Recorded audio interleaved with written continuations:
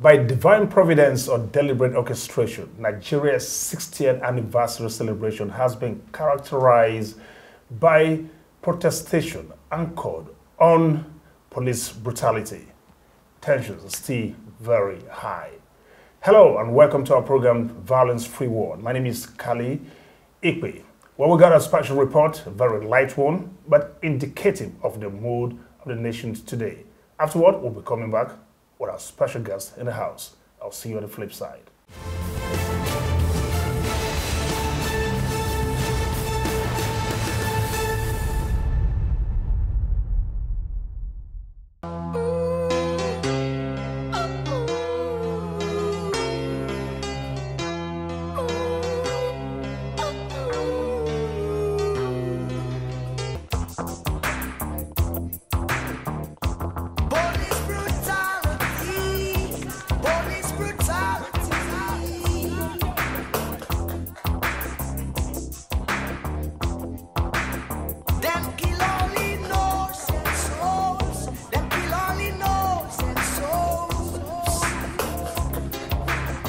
Police brutality is not something peculiar to just the Nigerian police. As the Navy, the Air Force, the Army, and all other uniform units are complicit. Now which can you be this? Oga police, waiting be this. You just distress me, they face me. Now which can you be this? Why you doing this? Oh no, see waiting at the miss. Oga police. This is an opportunity for the leadership of the country to show solidarity with the people. The National Assembly, for example, can make very sweeping concessions by cutting their salaries and allowances drastically, possibly by even 50%, and they should learn also to give priority to education.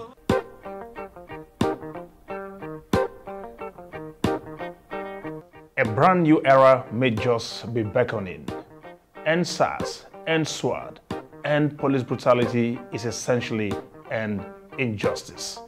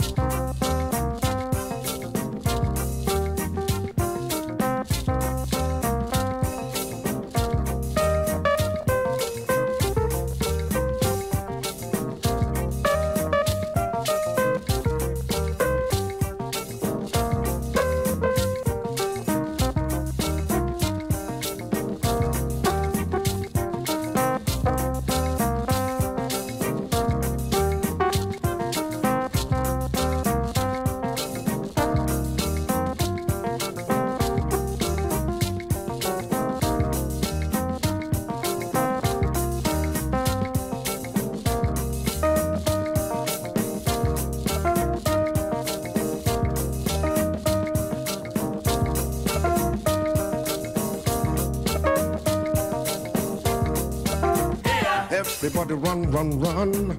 Everybody scatter. Some people lost some bread. Someone nearly died. Someone just died. Police they come, Hammy they come. Confusion everywhere. 7 minutes later, all don't cool down, brother. Police don't go away. Army don't disappear. Them leave sorrow, tears and blood. Them regular trade. We're talking violence. All right, welcome back. Our special guest in the house is an industrialist, a media executive, the CEO of Next TV.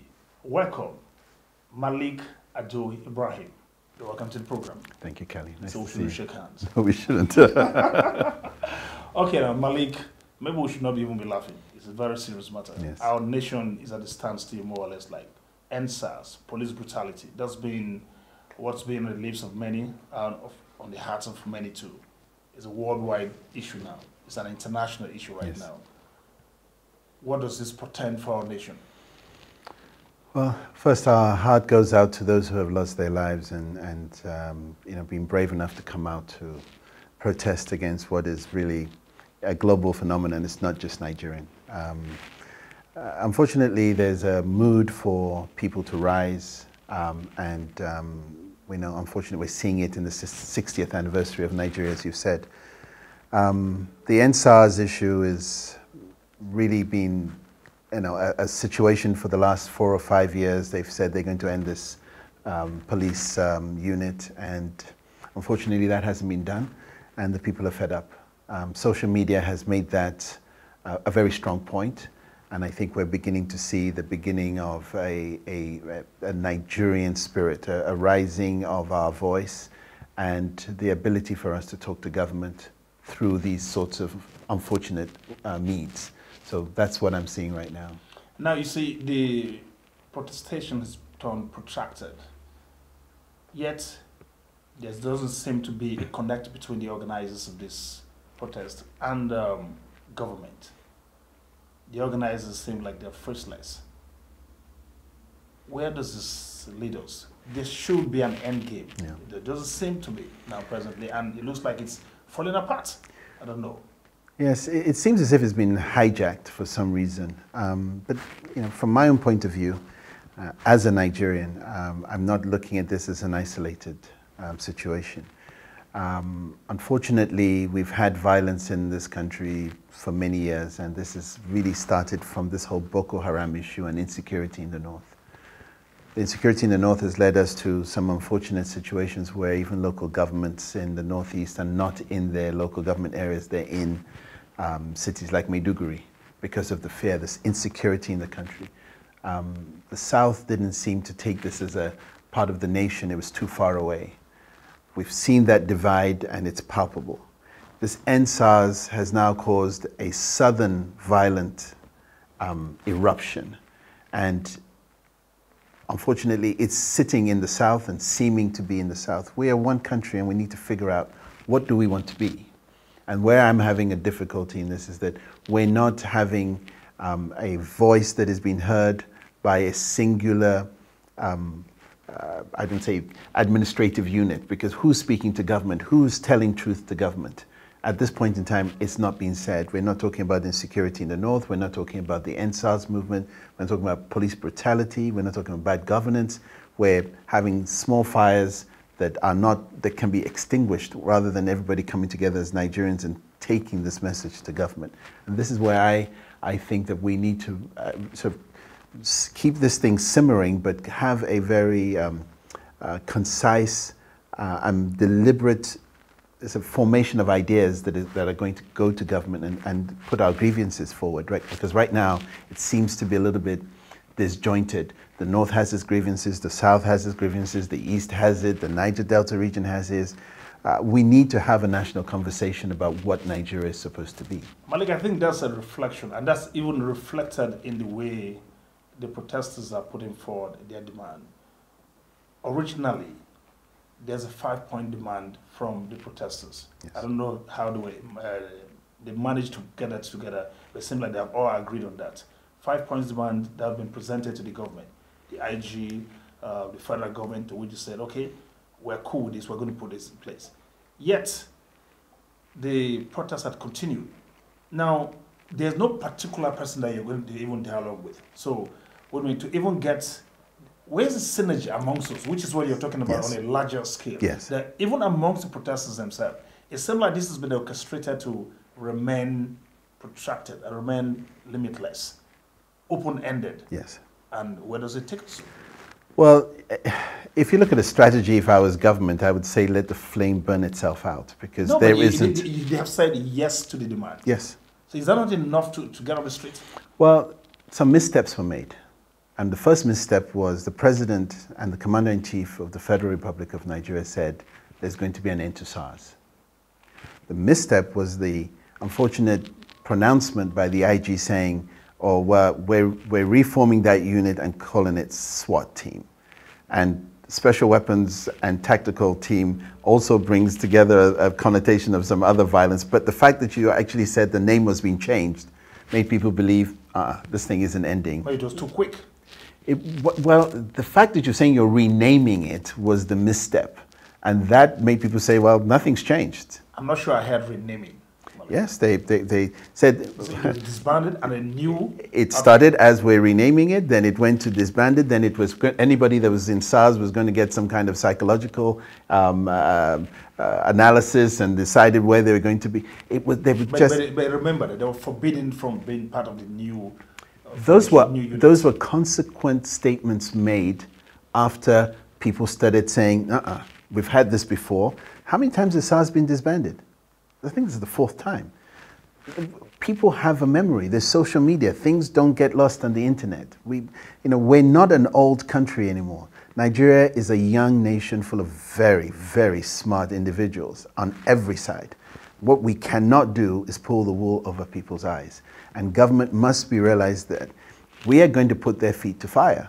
If you say it's red, it better be red because you've pronounced that to the people. There's an expectation. And you must trust government. And if government's not giving you the answer, and if the tools of government are not working to you, what method do we have of communicating to government other than to take to the streets? We're a democracy. And in a democracy, we must do things in a democratic fashion. And protesting is one of them. But unfortunately, that has been hijacked. And we're in a country now where we don't know what tomorrow looks like. What seemed like a fantastic idea is now becoming a little bit of an inconvenience, and people have lost their lives. That loss of life must mean something. But people have lost their lives in the north. People have lost their lives in the east. We need to have a conversation. And I think the violence is symptomatic of what's happening. We look at Black Lives Matter. This took off in the States. It was hugely violent. There were protests. Then the police cars were being burned. Shootings were happening. They brought the National Guard into the streets. And then it's died down. This leads me to just how this is played out, or this is playing out. But we're going to continue with our conversation when we return from this break. This is Violence Free World. I'll be right back after this time out.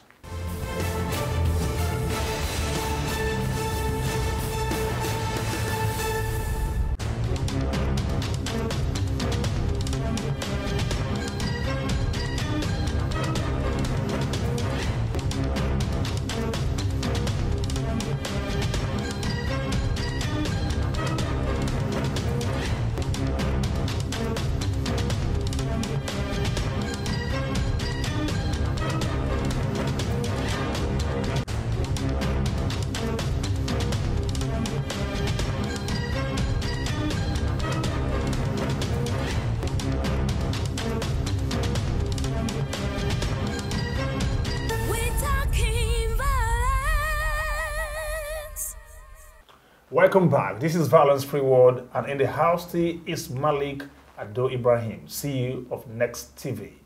Now, Malik, just before we went on break, we're going to look into how all of this is played out. And personally, I don't think I'm too impressed. Impressed in one way, as in our people being able to stand up to the government and say, this is what we want, and then it persisted. And again, the demands have been made. Were these demands actually the right demands that should have been made in the first place? We're pressing for police salary to be increased. Not saying exactly how much this salary is to be increased to. What if they add 3,000 naira to it or 1,000 naira to it at the end of the day? They have increased. Yes. Why are we not talking about the cost of governance? Imagine in the open right now, they're saying our legislators earn the highest in the world today. You and I know very much. We're not even talking about the ministers here, the presidency, all of that, the people in NNPC, all that kind of stuff. We know too well that our government, our system just can't bear this. This is just too much for us. Why are the legislators? I know you're not one, but why are they not just making this concession just yet? What's going on? Well, it's very difficult for us to understand how governance work, and it's partly our fault. We haven't engaged in politics. A typical Nigerian, me included, really I don't even know what the salaries are. I don't know. I haven't immersed myself in that world because I figured that, like most Nigerians, they're going to do what they need to do, and we assume the country is working properly. But the frailties of this administration and every administration comes out in the worst of times.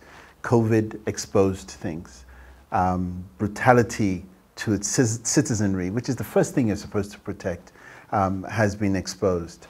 But please let's not belittle what's going on in the whole country. And yes, and as I said, my heart goes out to those who have lost their lives from this whole issue. But this is Nigeria. This is not a southern NSAS thing. The North isn't complaining about NSAS.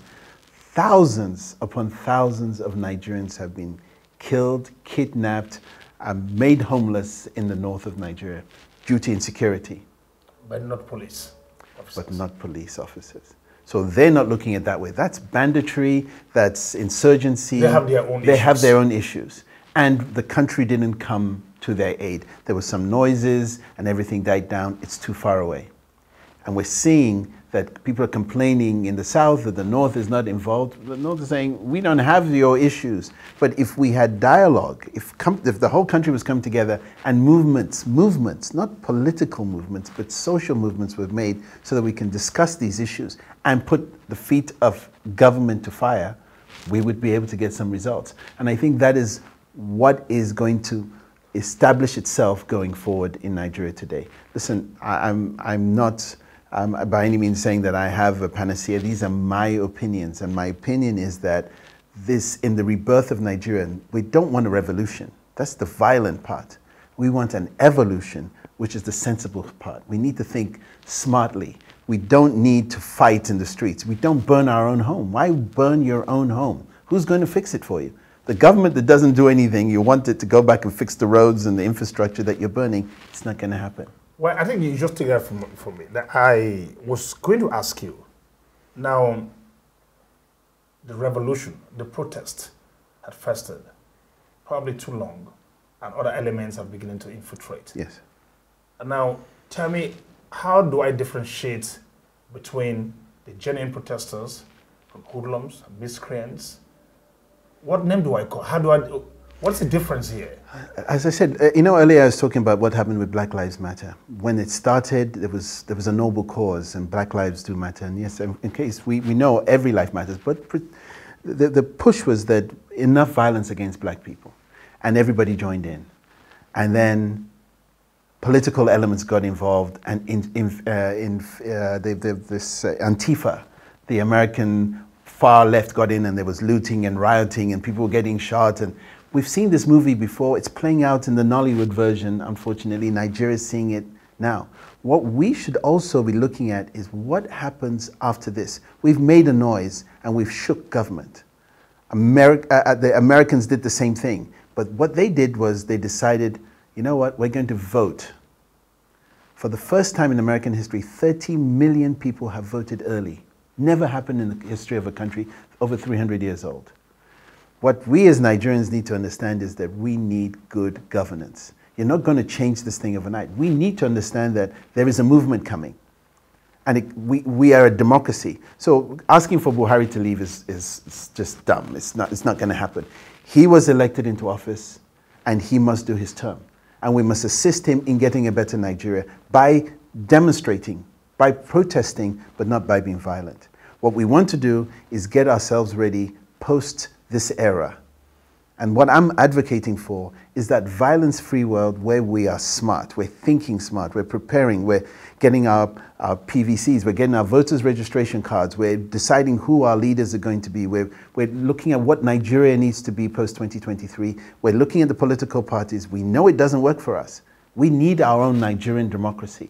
And we need to know what governance looks like, what infrastructure looks like, what the standard of living looks like. And we need to have that conversation. We don't need government as a people to have a conversation. We must have the conversation amongst ourselves. But my northern brother, my southern brother, my eastern brother, my brother from the central part of Nigeria must be able to sit down and have this conversation. But first we need to be very, very organized. But you hinted at something that caught me there. A lot has been exposed courtesy of COVID-19 and, of course, the protestation right now, yes. The NSAS protest. You heard about what's going on in Lagos, how they invaded the palace of the Oba, and you heard the palliatives piled somewhere that's been discovered, and the citizens have decided to distribute it to themselves. I don't want to mention names of people, but people are being fingered here and there as to trying to protect their interests at all costs, and as a result, more and more people are dying. So, do you think this is a good, some good part of this revolution? I choose to call it Again, revolution, by the way. I refuse to use that term because I'm afraid that it connotates the violence that we're trying to avoid. We need to be smart. We're a young country with an amazing population of very smart people, and we're social media smart. We're putting the feet of government to fire because we've got the devices to be able to show palliatives were not delivered. It's not that the president didn't do what he was supposed to do. His job is to find the right people and delegate that power, deliver the palliatives to the people. As far as he's concerned, he's done the job. If those things have been hoarded and kept for nefarious reasons and they've been found out, then the president needs to realize who is responsible for that. Unfortunately, this issue has made it bare. Palliatives and the fact that they were not given out since May, they were not given out. That's criminal. That is genocidal as far as I'm concerned. People died because of this issue. People didn't work. There was no food. And of course, the people are angry. What do you want them to do? This is not just Lagos. This is probably in every area where these palliatives were supposed to be given out. Why were they not distributed? People were handed money. Why were they handed money? Government did what it's supposed to do at one level. And we cannot say we're going to blame everything on President Buhari because it's not there. Everybody gets the blame because there was no oversight. Did anybody check? Were there checks and balances in play? These are things we need to change in the next evolution of who Nigeria is. We need to do the right thing and have people accountable for what they don't do. Malik, you've been part of what's been going on here. You've been advocating for a whole lot of stores for some time by yourself. Things are not run the way they actually should be. I've heard you allude to the fact that these same guys have been here like forever.